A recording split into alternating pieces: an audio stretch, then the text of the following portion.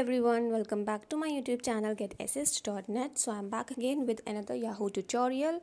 In this video I will show you how you can recover your Yahoo account if you don't have any recovery email address or phone number linked to it. So in case you don't have any of the recovery options, you can still recover your account using this method that I'm going to explain right here. Okay, so let's begin with the method. First of all, you have to go to the official website, that is yahoo.com. And next step, you have to log into your Yahoo account. Click on sign in.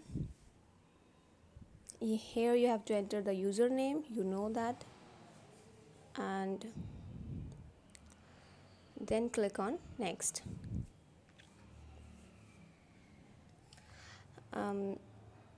After that, click on the forgot password option.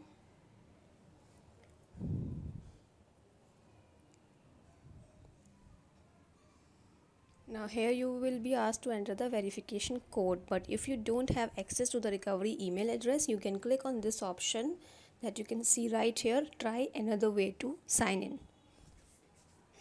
Now here you are getting two options called premium customer care, that is unavailable right now due to coronavirus pandemic, and visit our free help site, right?